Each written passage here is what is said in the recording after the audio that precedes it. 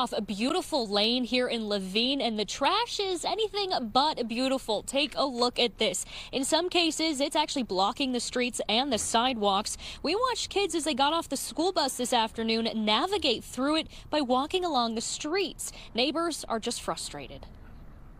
Some Valley neighborhoods are starting to look a little trashy. I think it's a hot mess.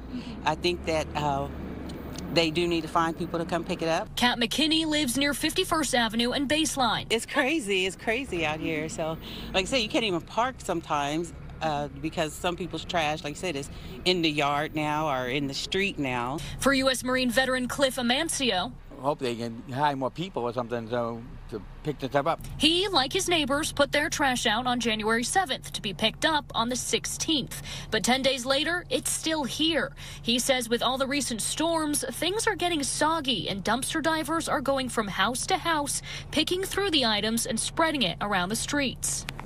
Stuff falls over, people go through it, pick through it, and they'll pick something out that in the middle somewhere, and they throw everything else around and leave it there.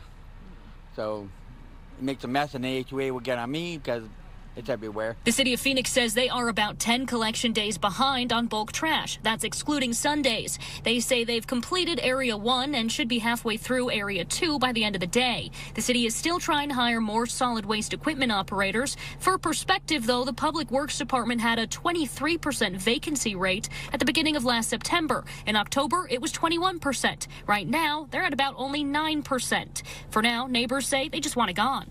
We find stuff in the pool sometimes, so it's been going on, you know, and trash has been sitting out for at least 2 weeks now. So, yeah, let's get over here and get this stuff up.